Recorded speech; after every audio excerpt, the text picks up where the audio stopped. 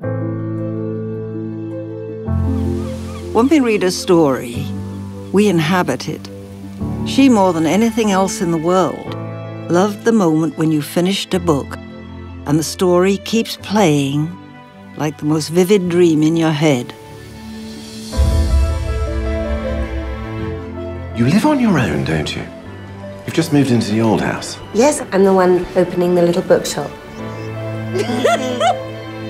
Many of us are not at all convinced by the sudden transformation of the old house into a shop. You do understand, don't you? Dear Madam, no one has plucked up courage enough to sell books in this forsaken coin of the world. My first customer.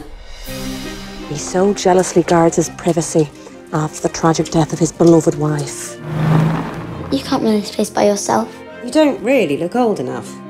Or strong enough. You look old, but you don't look strong. Things have taken quite a dip in your business of late, haven't they? She's a very powerful woman. Does that not concern you? No. Many of us believe it should be a local art centre. She wants to get rid of you and she won't stop. She can't do that. It's my bookshop. It's my home. Leave her alone. The woman's done nothing to you. You mustn't speak to me that way. I could just put a bullet through her. There's a possible buyer for your shop. The shop is not for sale. Surely you have to succeed if you give everything you have. I've only done what I felt was right.